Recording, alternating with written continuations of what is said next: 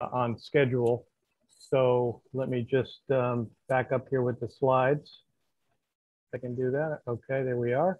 So obviously today is May 11th is our second get together of this group. Here's the agenda for tonight. As I said, we're going to just simply make sure we're all progressing along on the overall project, talk a little bit about the remaining schedule and the meeting dates. Our next meeting we've scheduled for June 8th, and then we'll leave time at the end for any questions that anyone might have. So just a quick summary of the project that we're talking about.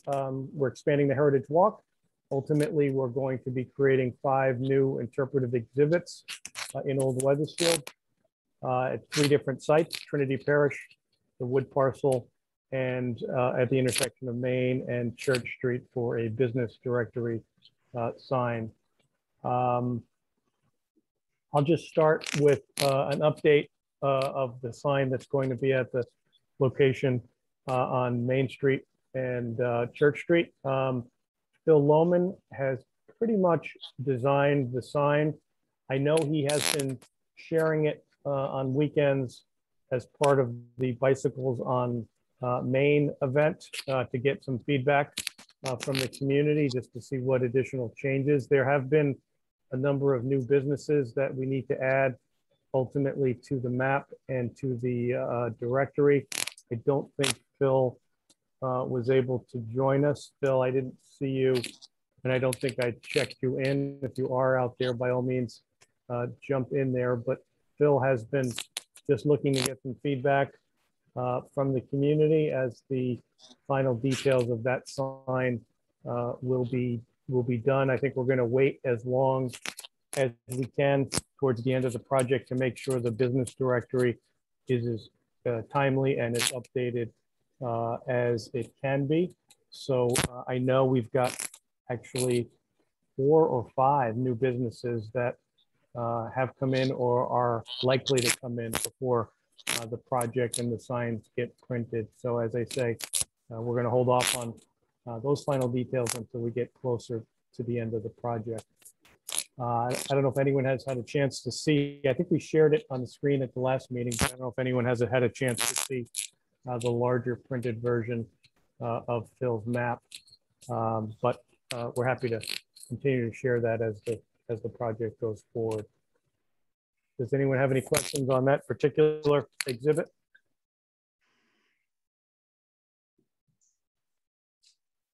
Okay, very well. I will move on. Tina, did you want to give everyone an update on the progress that you're making with the Trinity exhibit? Sure. We've met a couple of times, and Linda's the only other person here. I was expecting Rose Riley too. We came up with a grabber line and several themes and a bunch of pictures. And I made the pictures available. If you'd like to see them, I could share the screen and show you what we've. Sure. Yeah, let me make you a let me see if I can make you a co-host here. Okay.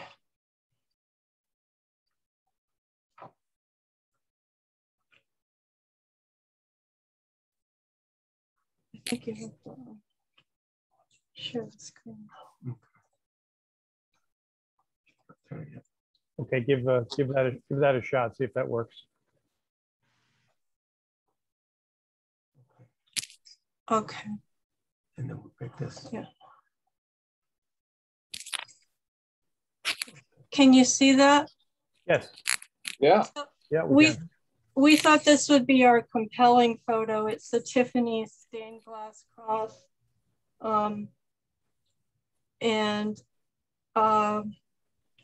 This is a photo that one of our members had taken of it a while ago. Very nice. This one we're not sure about whether to include, but it is a picture of the brownstone quarries In Portland. in Portland, Connecticut, with about the time that they got the brownstone for the church. And that's about how they transported it to the church up the river. Interesting. Yeah. Okay. And then we talked about like having a smaller picture, possibly with a caption of our logo. This is no longer the logo of Connecticut, but it's still the logo of the, it seems to be still the logo of the National Episcopal Church. I know Linda probably knows this stuff. And then just like about 7 years ago, Connecticut adopted this logo. And they all kind of go back to the Scottish influence on the Episcopal Church in the United States, especially Connecticut. So those would be like possibly smaller items. Okay. This is one photo of the interior. We don't know if we'd want a bigger photo, or I mean, not a bigger one, a more current photo. But as an alternative, we've also had this drawing, which could kind of give us a kind of a different texture look, which is this one. And it's decorated for Christmas, and the same blue roof, and just an option. But we figured we should maybe have an interior photo of some sort, and these are options. This is a picture of the church that we didn't discuss at our meeting, Linda, but this was something that highlighted the tiles on the roof better than the picture we had agreed on at the meeting.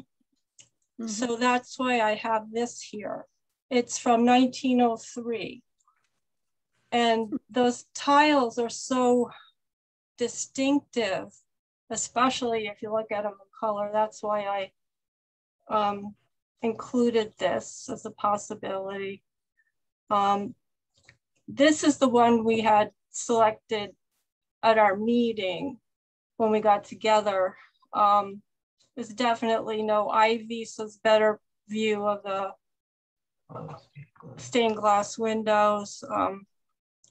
It's about, I don't know, it must be a little bit of a different time frame because there's this fence in front, but I don't know. This is, Gilly gave me this one.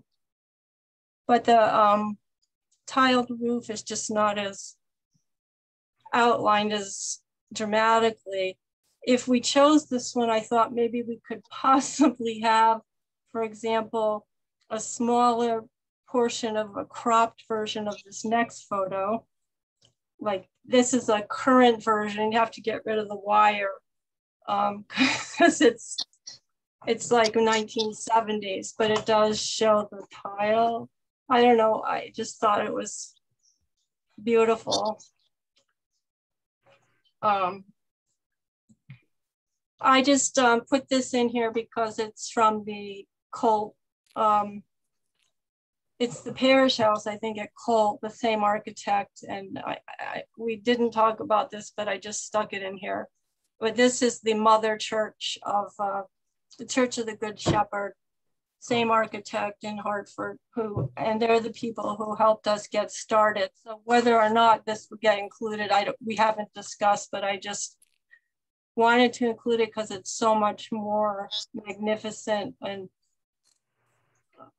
got the fancy roof. Fancy roof, yes. And possibly relevant to us. I don't know, maybe a smaller version of it. Yep.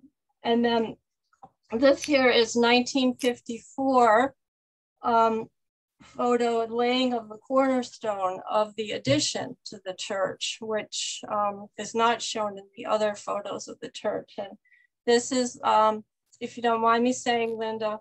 Oh, that's fine. This is Linda Blessing's father, who was the Reverend Finlay for many years at the church, and he oversaw the completion of the expansion of the church as it is now. And this is just something Gilly sent me that I just thought it was kind of interesting.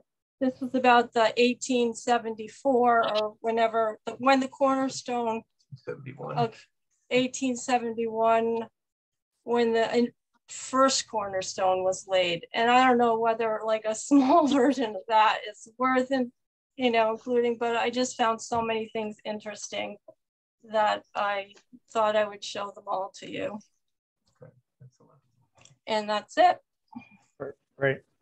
Looks like you get some nice choices, nice options to pick from, which is always a nice problem to have. Yeah. Yeah, we'll have to decide. Right. Okay. Yeah, the more the better. That's great. Mhm. I'm gonna go Yeah. find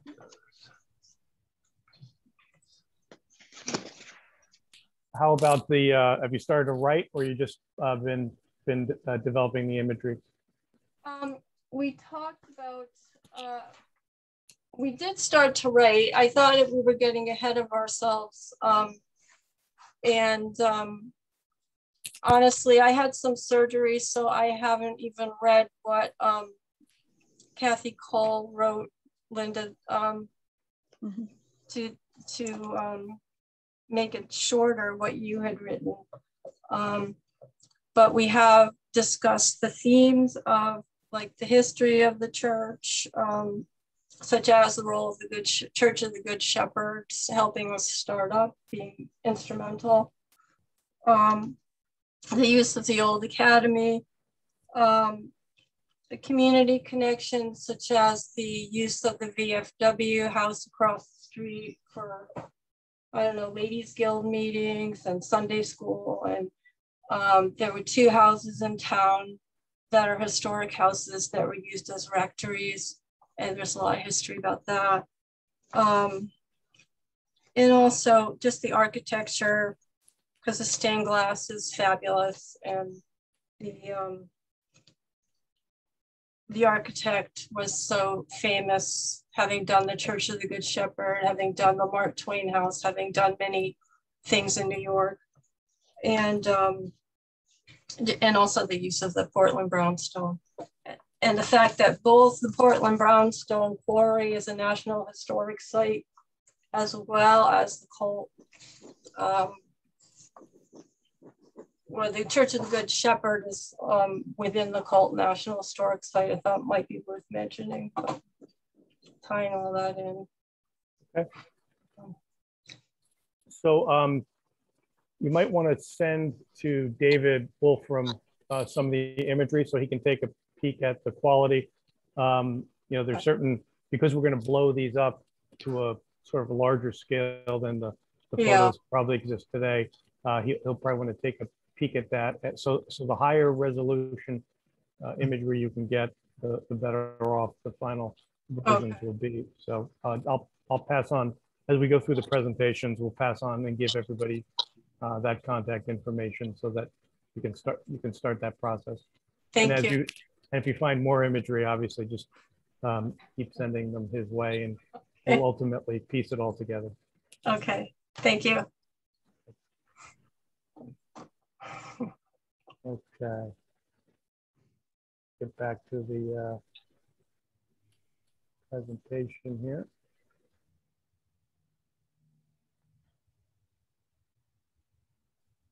Okay. Did I tell you our grabber line? I forgot. No, you didn't. You didn't share it with us, unless you're keeping it a secret to the end, maybe. No.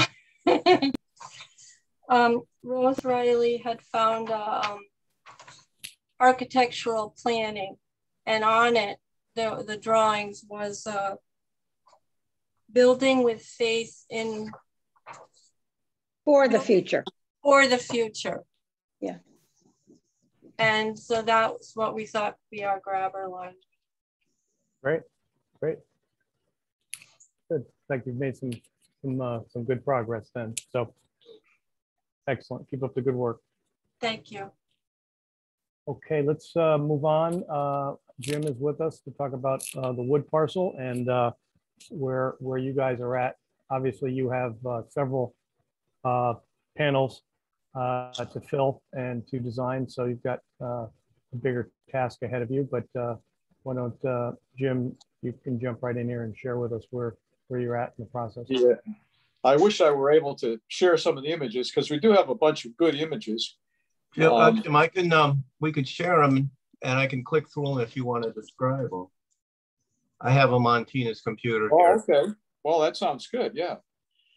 So if you could just let us share again, I guess. Yep. And, Yep. we can, there may be a couple that don't belong in that folder, but Okay. we'll get by them. I think you should be able to do that now.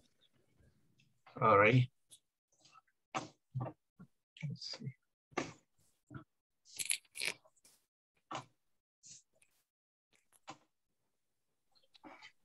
So this is a photo. So that would be on the second sign for the elm restoration project, and that's the planting of one of the elm trees. We're probably looking for one more of the second group of plantings that we had with many people. And we want to tie it in with the great elm. So we have photographs of the great elm, a couple of photographs of the great elm that we'd like to add in. This is jumping back to the sign number 1 at the Sorry, street. yeah, apologize. They're not in, they're sorted by whatever random file names they have at this point. Yeah, well. But do you want me to just click through and you say when to stop, Jim, and then we'll describe them in order, kind of? All right, well, let's start with this one. And then if you've got the other house picture. I do, I think it's, yep. Yeah, that would be the next one. So this shows the house that was standing here, built by the Robbins family. And Gilly's going to find out who the original one was. But it was in the Robbins family all the way through until Sarah Wood bought it in the 50s. Sarah Wood's family bought it in the 50s. This photograph's from 1936 when the water was rising in the Great Flood of 36. At 22 feet, it went up to 37 feet. So whatever we can squeeze in to say about it, it talks about the floodplain and also the history going back. And then, of course, Sarah, go to the next slide, the next house picture if you can. That's the great elm. Yeah, the great elm. Great elm, great elm. Let's see. There's Sarah. Is There, that the one? okay. Yeah, so this is the same house, but when Sarah Wood was living there, and that's her family sitting under the big tree. This may be the one that we want to have the largest, the dominant one. And interestingly, that flood picture, my grandfather took 2 pictures that match up. One of them was the one that you just saw. And then parallel with that is one that shows the houses are still standing. So part of the story is the Robbins family for 200 years, still in the family, bought by Sarah Wood, one of the first African-Americans in Wethersfield, African-American families in Wethersfield. And then 10 years later, the highway comes through and they demolish this house. And supposedly the highway, half of this house is under the highway and the other half might be the hole in the ground that you can see when you walk around the path. We were talking about trying to find an aerial photo from the past that kind of we could overlay on top of this, just show where the highway is in relation to this exactly. Yeah. What year were you looking to find the aerial photo from? Maybe the 40s or 50s, Jim, do you think? Yeah, I mean, the 30s, it had too much tree cover. That's true. Yeah, I don't know. I've looked at 34 and I don't think I could see anything. And I don't think the resolution of what I was looking at was good enough to really get down and see the details. But yeah, that would be Okay. helpful. There might be plans from when the highway, was being designed and showing the existing conditions that existed at that time. Oh, that would be interesting. Where would you find that? Do you think the town hall would have that? We might So- have them in the engineering office. I can, I made a note to check. Oh, great. Yeah. That would have been the Route 3 project, right? Or, Right. Yeah. Route 3 from Maple Street to Elm Street. okay, I mean, I'm sorry, from Maple Street, Middletown Avenue to Elm Street. Yeah, that's right. It is. So then in 2000 is when the Great Meadows Trust purchased the house, or purchased the lot that was left over from the highway, taking some of the acreage, taking some of the Robbins farm. So one of the one of the things that will be there is at least an excerpt from the mission statement of the Great Meadows Trust, which is to preserve the Great Meadows and its architectural, archaeological and floodplain and all the different qualities of wildlife and so forth, which is this parcel kind of exemplifies everything. So put that in, talk about the trust buying it, preserving it. We may have something like parallel to building with faith for the future in terms of preserving in perpetuity. Anyway, yeah. So my last thought, I'm sorry, Phil's not here. I took Phil over there to look at it. I was thinking of a map on the third sign, which looks out on the marsh. So you can kind of identify what you're seeing. But then I realized maybe a small map on each to tie all three signs together. Probably a map drawing of Phil's, perhaps. I mean, we drew one that shows you how to get there, and small detail of the trail and other things like that. But if we had like three variations that are related and show the details of, where the next sign is and so forth, and some of the other things, that would be probably some of the things that are perhaps where the house was as part of the trail, or the I don't know. We have to work on that. Yep. Let's see. Do you want to talk about the elm tree stuff? Yeah. Actually, this is kind of a neat photo, which could fit as an inset on part of a larger photo of the larger elm, perhaps. And the narrative would be of what happened to elm trees and from the Dutch elm disease, and then trying to breed disease tolerant elms, and now the restoration project, where and that's why there's some logos that went by, mainly the Nature Conservancy, and we have to run this sign by the Nature Conservancy before we finalize it. And it would also have the logos of the national, the forest and the Forest Service and the Fish and Wildlife Service. I guess all three of those logos are part of that, because they're funding, I think, the grant that gave us those elm trees and showed us where to plant them. So that's a big part of this picture. I don't know if we have time to talk about other disasters like the ash tree. I was just reading how they really have come up with disease-resistant chestnut trees, and it's time to start a restoration project similar to this. So I'd love to have some of those. It won't be part of this sign, I guess. Too late. That's the next sign. Yeah, the next one. But anyway, so that would be the first sign would be just as you come in off the street at the entrance. And then the elm tree sign would be up at the end of the little parking lot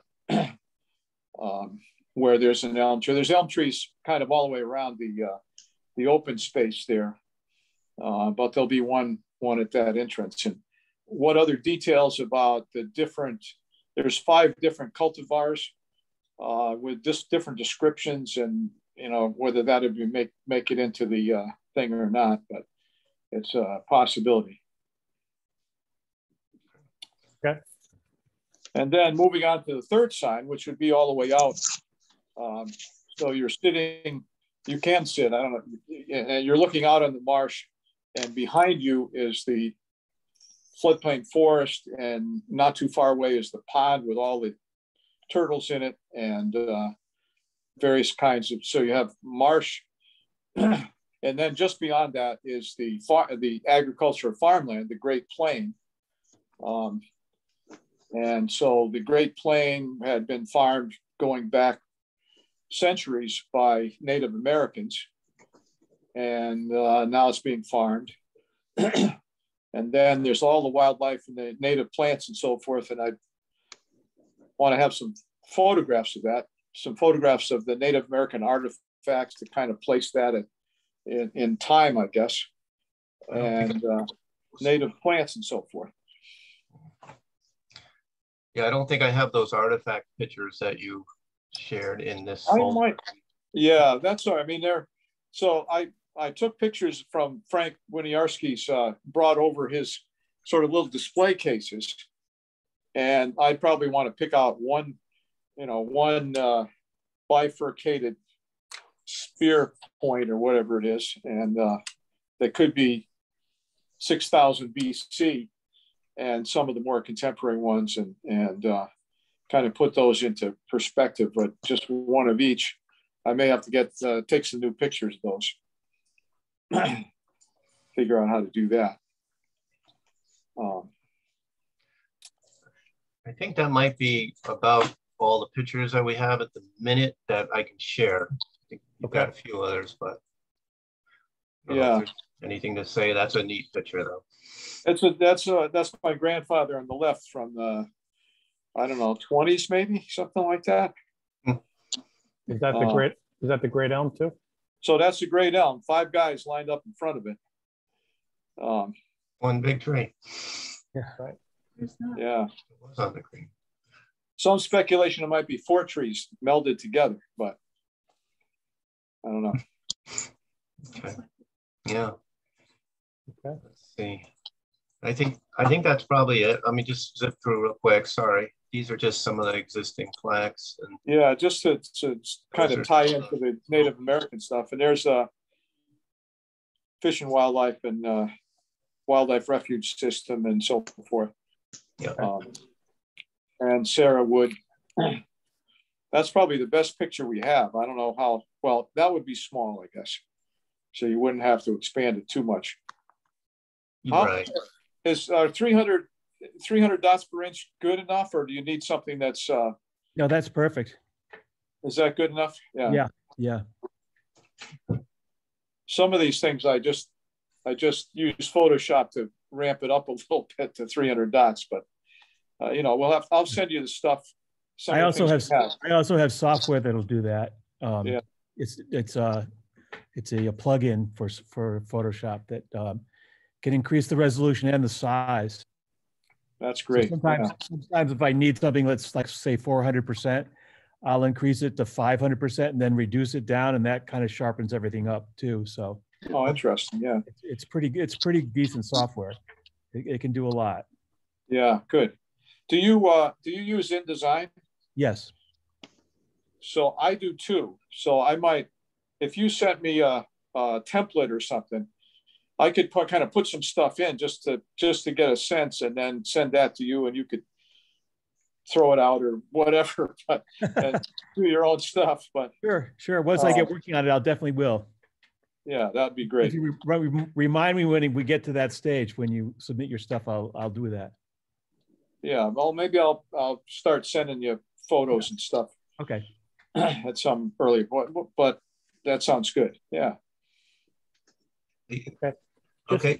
Just a reminder, when you do send David the imagery, the more attributes, details of each of the images you can send to him. If you have dates, if you have, who credits should be given to, if you got the image from the Historical Society, If you got it from some other archive, the more detail you can give to David so that we make sure we don't lose that in translation as we go forward. So when you do send him something, if there is a date, if it isn't, if you don't know it, maybe we need to research some of those things, but the more details, the better off we'll be. Right. And when we pick the photos too, you'll probably want short captions about each one to identify them to the people who are looking. Mm-hmm. Right. Okay. Yeah. Sounds good. Yeah. I love that horizontal picture of the reflections, the flood. That was a great picture. Yeah, and and it matches up because the two elm trees, the elm tree on the left in that picture matches up with the elm tree on the right. And so all the houses that are still there on Warner Place are mirrored and passed out. So I'll send you both of those pictures and my combination, but you could, I don't know if, that maybe that would be kind of a across the top or something and sort of fade out, or I don't know. Yeah. Yeah. I mean, that could be very graphic and, maybe it's like you said, a faded image behind something. Yeah. It's really great. Actually, I wish I could figure out the exact perspective that where he stood when he took those pictures, because there's a windmill in the picture. Yeah. It looks like it's right back behind the corner of the house, but when you get up there, you can see where the well was, and the house has to be 50, 60 feet away. So it has, looks like, anyway, it's just a difficult thing. But maybe once we find the layout, we can figure out the perspective. So yeah. Yep. Okay. Anything else, Jim, you want to report? I don't think so. I think that's all I got so far. Okay. Just so everybody knows, there's a study being done on this parcel by the State Environmental Review Team. They've got different specialists who are going to come in and kind of analyze the conditions of the property, the history, and such. Jim, any idea when that report might be delivered to you? That I think that's going to be invaluable. Yeah, I know. It's Pete, didn't they say April or something like that? I think April, but it didn't happen. So we had one report, but none of the others. Right, it's the whole team, so they need to each put in their pieces, and then I don't know who assembles it all. Right. Yeah, well, Gene Davies probably does, but okay. But the state archaeological expert has not visited yet, so okay, all right. That's one of the key pieces there. Definitely. Okay. Well, that might explain it then. Yeah. Okay. That would explain it. Yeah. All right. Well, let's move on. Here's where we are in the schedule. Obviously, we're still in phase one, but at this point in the schedule, it's probably time to start writing and thinking about the layout of your panels, as Jim was mentioning. He's already starting to think about that. So now would be the time to really start to get into some of that detail, start sketching it out so that we can Peter, do you have a schedule? You're not sharing with us if you have a schedule. Yeah. Oh, the screen isn't sharing. What are you guys seeing on your screen? We're seeing you. Well, we're just okay. Well, that's not good. Let me end the show here and see if we can get back here. What are you seeing now? You. Well, whoever's talking, we're seeing, I guess. Yeah. All right. Let me see if we can. I'm seeing Linda right now. Right. I'm seeing you. That's if you have it on speaker view. If you have it on gallery view, the speaker just gets a yellow border. Yeah. Let's see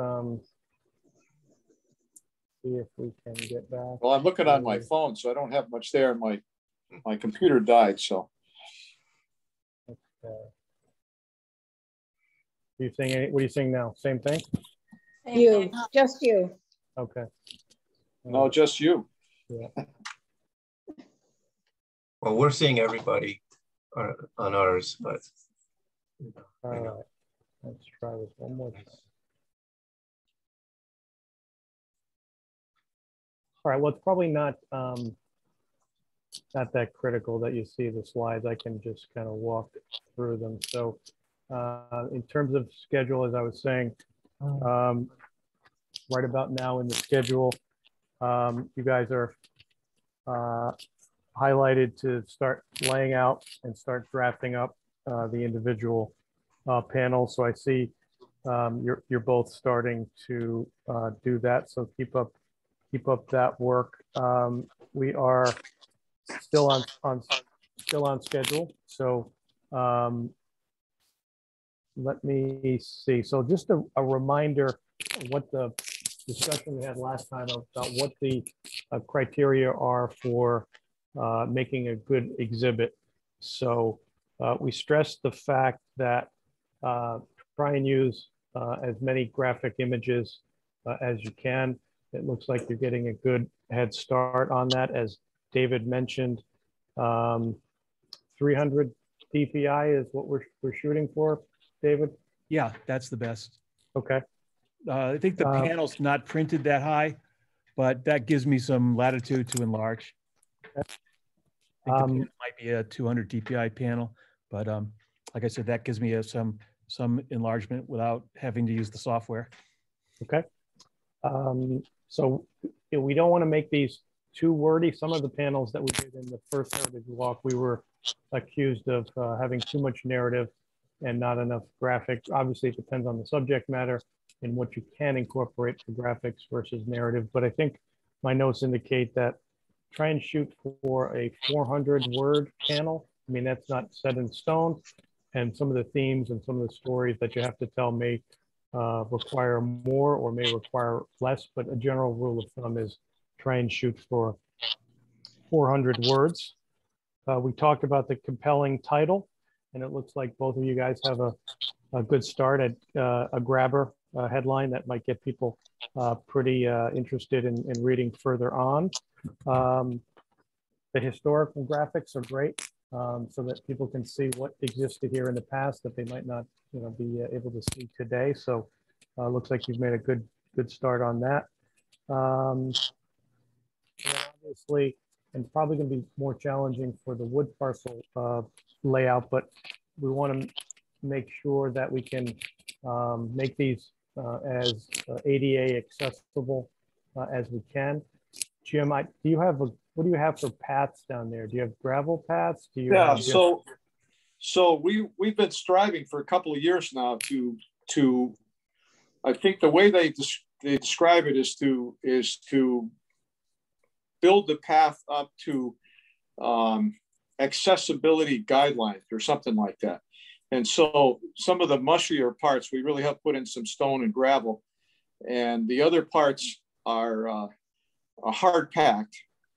And the other standard is not to have anything sticking up like a root or a rock more than 2 inches or something like that. So, and that also, made it clear, okay, this sign has to go here and can't go somewhere else. And so I think we're in good shape. One of my goals is to expand that and do more, but I think these signs are going to be fine on that score. Okay. And I think obviously the Trinity location is probably pretty self-evident. You've got sidewalk there, you've got some green spots. So start thinking about where you want to place your sign as well. So so it sounds like we won't have problems with any of that. So okay. Peter, how big? What are the dimensions of the signs? Do you know? Can you tell us? Yeah, I'm trying to remember now. They're an odd number. Let's see. They're roughly, I think, 2 by 3. They might be a little bit smaller than that. They might be 34 by 22, but I David, can measure one. We're right nearby. Is it going to be the same as the current yes, one? Okay. they will be exactly the same. Fine. Thank you. Okay. And if you need, I've got paper copies of some of them. So if it if that helps, you can, I can print out some of the ones that are already in place, and that might also give you a sense of layout and things like that. So if you need that, let me know, and I'll be happy to print them out for both of you, just to give you to put a hands-on feel to it. Thank you. Okay. Obviously, David is here to assist as you start grabbing images and things like that. So as they say, don't hesitate to avail yourself of communicating with David. Let me give everybody David, if you want to share your contact information, and the best way for folks to get a hold of you. Sure. I guess email is going to be the best way. It's d.wolfram, my last name, @snet.net. You probably, I don't know, did you send out some contact information at the beginning, or I'm not sure, Peter, if you did. Yeah, there's an email chain for all the meetings that you can look at. So yeah, d.wolfram at snet.net. Yeah, snet.net. And Dave, you're on the distribution list, right? Yes. Yeah. So yeah. Okay. Also, I'll give you my cell phone number too. If sometimes if I'm busy, I don't look at my email every day. If it's urgent, you need to text me. I can give you that too if you'd like. Sure. Why don't you put it out there, Dave? Yeah, so that would be, that'd be helpful. Yeah, that would be 860-424-6324. David, could you say it one more time? I think we. Yeah, that 860-424-6324. Thank you. And then obviously the Weathersfield Historical Society has graciously agreed to help us. Gilly is with us. Gilly, if you want to share your contact information, and it sounds like folks have already taken advantage of it's been very helpful. Yeah, very helpful. So if you want to jump in here and share your contact, that'd be great. Yeah, so the best way to reach me is via email, and I think you guys already have my email. It's william.johnson@weathersfieldhistory.org.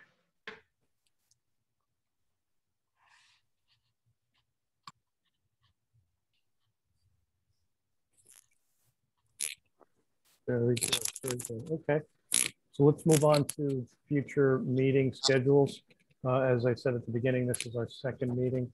It looks like we're probably going to have 4 or 5 meetings just to make sure we're on track. So our next meeting will be June 8th.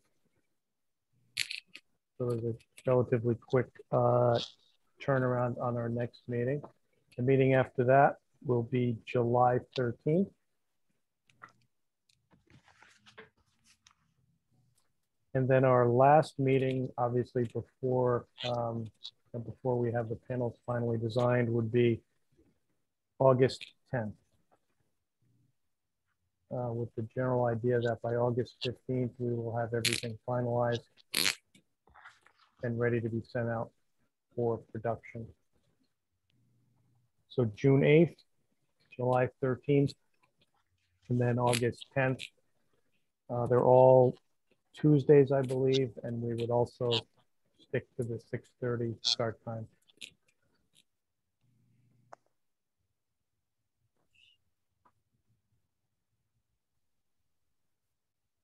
And then lastly, before we wrap up, does anyone have any general questions or comments or observations for the good of everybody else before we wrap up? And then one more plug, just continue to keep track of your time as you and your volunteers help with the project. We have a certain number of volunteer hours we have to commit to the project. So anytime you're thinking about this, working on this, attending meetings, please jot down a little note. I think I had provided timesheet forms early on. So use those and just plug in your dates and what you were working on, and we'll collect those as we go forward with the project.